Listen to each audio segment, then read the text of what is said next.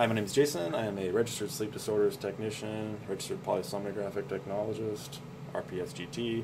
Um, One of the things I want to talk to you about today is problems that people have with CPAP. It's very common. If you have a problem using your CPAP, you're certainly in good company. Some of the problems, it's usually not just one problem, which is what makes it kind of difficult to identify, and it's helpful to speak with someone who has a lot of experience in it, such as myself. I do it all the time. One of the main problems is that, and this is normal, it's not like your sleep clinic is terrible. It's hard to get people or find a proper pressure all the time for everyone. So one of the problems can be that you're just simply on the wrong pressure. The way to remedy this is you could either come in and have another all-night titration with CPAP, but a cost-effective way to do it, a more reasonable way to do it, and more comfortable for you is to take home an all-night, usually it's like a 5-night trial of an auto titrating CPAP unit. So this is a machine that would usually be start at a set pressure, say 5 centimeters of water pressure, and based on your breathing, if you're showing any type of flow limitation to the computer components that are inside of this auto CPAP, it's going to increase, and it increases fairly quickly. It doesn't know if you're asleep or not. It just assumes that when you turn the machine on that you're awake at the time. It's getting a baseline reading. Then at some point after that, if you start to deviate from that and it shows flow limitation, it's going to increase. So a patient at our lab would have this for 5 nights. During those 5 nights, you're assuming they're going to sleep at some point with this thing on.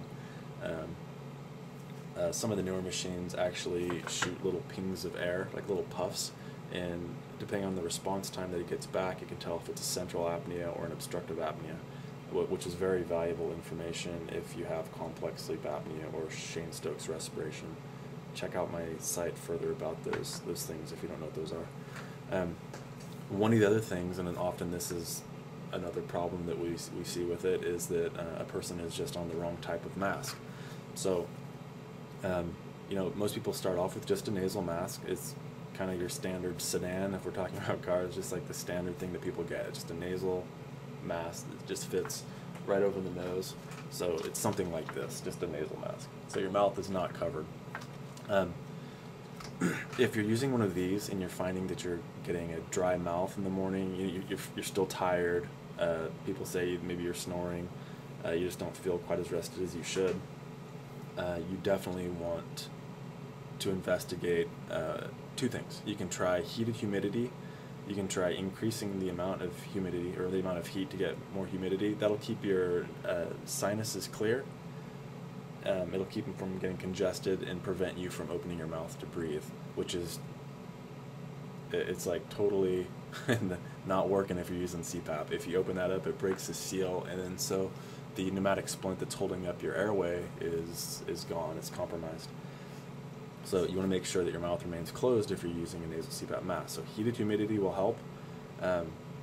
If you are still waking up dry, then you just have a mouth leaking problem, and you're going to have to use a full face mask. So that's a mask that's going to come from here, cover up your nose, and come down over your mouth. With that, it doesn't matter if you breathe through your mouth. The CPAP, the positive airway pressure that's holding up your airway, is going to remain intact and no problem. You want to make sure, some people are on a ton of medications, and that can actually be the cause of the dry mouth. So it's pretty tough to tell. Some of the newer machines can actually calculate how much leak you have in the mask during the night. So if this leak value is above, say, 30 to 40, the mask can compensate for, no problem. You should be all right. Anything higher than that, you know that it's an issue. Which brings me to another point. The mask is sometimes just either the wrong size of mask, or you're not putting it on right. So a lot of people don't get enough instruction on how to put them on. So the idea is you want to go snug, not too tight. If you go too tight, it can actually cause leaking, and it's going to cause you discomfort, but not too loose. So I often get people that come in, they take them like right out of the package, and it's just kind of like they let them, it's not quite that bad, but they'll let them, just kind of tighten them up a little bit, and it's like gaping holes on the side. Well, that's not creating a seal, so that's not inflating your airway the way it needs to be. If you have any air leaking around here, excessive air, if it's a little pinhole and just barely shooting out, that's okay. Unless it's bothering you, I'd do something about it.